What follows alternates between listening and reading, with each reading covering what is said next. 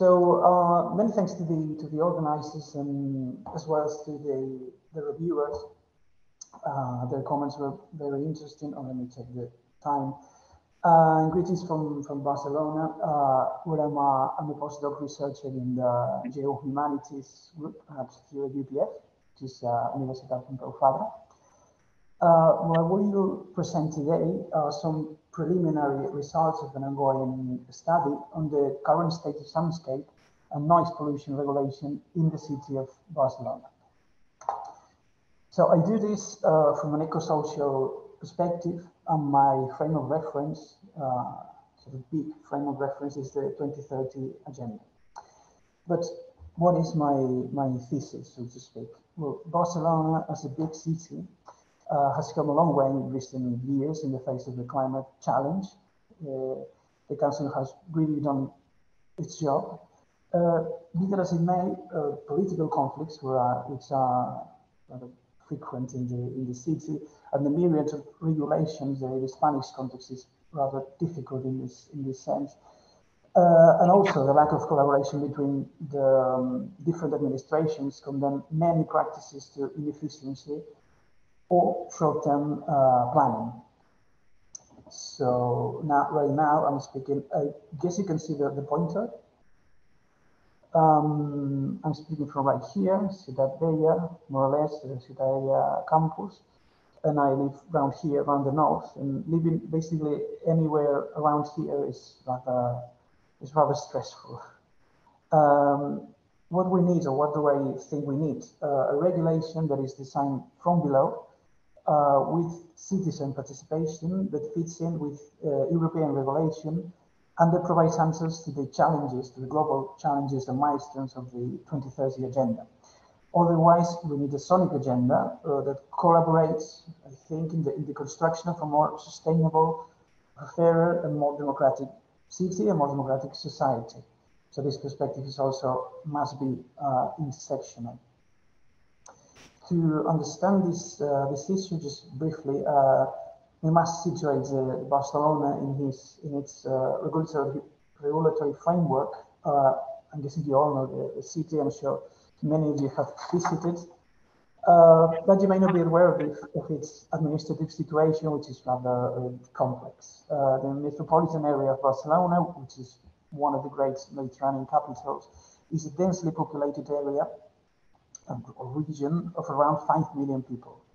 Barcelona City Council and the other cities in the metropolitan area share a sort of supra-municipal organization, which is called Área Metropolitana de Barcelona, with its own competencies in territorial matters, in transport, in energy, waste management, and so on. Above this municipal administration, we have the Generalitat, which is the regional government of Catalonia, which you see here in the map in green. Above the Generalitat, you have the Spanish state government, and above it, obviously, you get the EU. So who regulates Barcelona's sound ecology? Well, all and none, in a way. Fitting all these regulations in together is certainly complex, and the political conflicts do not help. Since the issue is so closely linked to climate change, you can see in this picture here how the air quality in Barcelona is. So as I said, since the issue is so closely linked to climate change, you can imagine that it's a highly politically charged issue. In this context, what are the challenges ahead of us? Well, firstly, to connect, as I said before, the global goals, 2030 agenda, with the strategy that the City Council has designed for this purpose. Secondly, knowing how to connect at the global level all the different regulations in a common sense or in a common path. Finally, designing a noise strategy at the metropolitan level that addresses the intimate relationship between inequality, exposure, and vulnerability to noise, as pointed out repeatedly, but particularly in a report, rather recent reports by the European Commission itself. Thus, we have the following regulations. Regarding the 2030 agenda, we have the global landmark constituted by the SDGs and the Sustainable Development Goals, At a state level, the Ministry for Spanish state level, the Ministry for Social Rights in the 2030 Agenda, that's the name of the ministry. And finally, the Catalan National Plan for the implementation of the 2030 Agenda. And finally, the Barcelona own agenda, so the City Hall, City Council agenda, which has adapted 139 out of the 169 SDGs sort of sub-goals to the council level. If we consider the regulation specifically dealing with noise at Barcelona, it has a plan for the reduction of noise pollution 2010-2020, as you can see here, which hasn't yet been renewed. This document was still framed within Agenda 21, the last one, but in any case, it's very interesting since it defined 5 basic lines of action.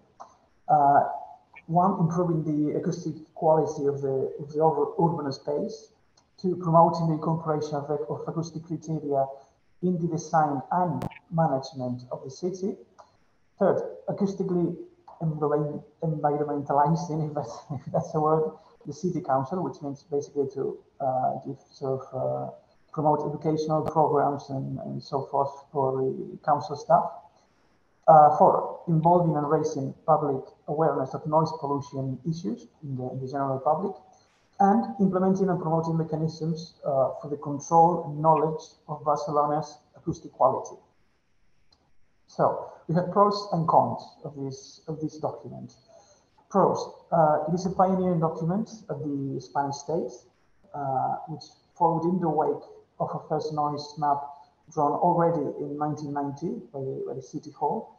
It was guided, this plan we're seeing here, by a 202 directive in terms of environmental noise management and the creation of strategic noise maps, that's how they call it, and action plans. Which are the cons? Well, there's no clear definition of a notion which is central to the document itself, and documents that are alike, which is the notion of acoustic quality, which is obviously a very difficult thing to define. It's not particularly ambitious, and its approach is basically quantitative, i.e. it's very focused on just bringing down the noise, bringing down the volume, and making acoustic quality basically equivalent to silence, which is, of course, problematic, or simply not enough. At the Catalan level, Law 16/2022 on protection against noise pollution, updated in 2009, was articulated with the Spanish noise law, 2003, which was then successfully updated several times. In addition to the noise that is to be expected in a city of Barcelona's size, a city which is also rather important in terms of its industry, communications, tech sector, etc. Barcelona is currently, in reality, is a long-standing phenomenon, is suffering from over-tourism. At the same time, the profile of this very tourism is basically that of sun and beach, i.e. sun, beach, and loads of alcohol, which generates a constantly problem of both gentrification and equally a serious problem of noise and, we could say, civic coexistence, particularly in these areas that you can see here. Noise pollution is particularly high in these areas, such as the so-called, as you can see here, triangle ludic, which translates as a playful triangle, which is basically an area full of bars and nightclubs. And also the Barceloneta, which is the port district, invaded basically by Airbnb. Conflicts, demonstrations, and protests in general by the locals are constant. For example, as you can see here, prou soroll in Catalan means enough with the noise. So what is the challenge? The challenge is to formulate plans towards a renewed strategy against noise pollution that follows these principles that I consider very, very important, while recognizing and analyzing quantitative data we need qualitative analysis and solutions. Secondly, this design needs to link all levels of government and involve all levels of government into a common destination, ultimately focusing on the public health and welfare of citizens. I want to say citizens, I want to say each and every one of the citizens of Barcelona. It's also necessary that the approach to this design is ecological, cross-cutting, and therefore interdisciplinary. The population must be involved in the design of the new strategies, so we should do surveys, bigger surveys, we should do studies, we should use citizen sign-ups, etc. In order to do this, and I'm going to all of that, we're in the process of analyzing all of this and interconnecting all the current regulations. This is just the municipal regulation, but in some way or another is connected to the acoustic environment. So you have climate regulation, green spaces regulations, mental health regulations, and all. So I'm trying to map everything together, so to tie it all in relation to noise and to noise pollution. We're doing so on the basis of 5 basic lines of action, which is inequality, physical health, mental health, urban planning, pollution in general, because obviously noise pollution is very connected to air pollution, and raising awareness. Noise, like noise acoustic ecology in general, is a cross-cutting problem, and it requires a cross-cutting strategy.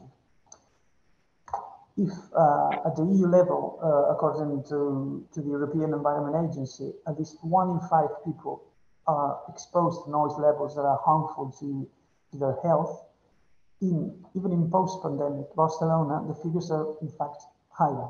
You can see in the figure below. If you check the numbers, you'll find that the people exposed to noise above the 55 dB threshold amount to more than 1/3 of the population. This is obviously unsustainable. The effects on health are well known: respiratory, cardiovascular, mental health, sleep problems. Taihong Park has pointed out some of these issues, as well as the necessity. I think it was fascinating what he was talking about, the necessity of better measurements. And so to conclude, since I'm taking the time, is urgent to design strategies that, like the pioneering plans, for example, in London or Berlin, the plan of quiet areas, we go beyond quantitative analysis and apply a qualitative perspective that better define what acoustic quality is, which is obviously a very difficult task, while considering a horizon of health equity. Health equity is really important, and a better democracy for the well-being of everyone. As I've said, this is a work in progress. I hope to get back to you with more results and renewed data. Hopefully with the collaboration of the City Council, something which we are trying to get, an institution we are trying to get directly involved in these studies. The Soundscape perspective reveals itself again and again in this question as its necessary policy and its transversal approach.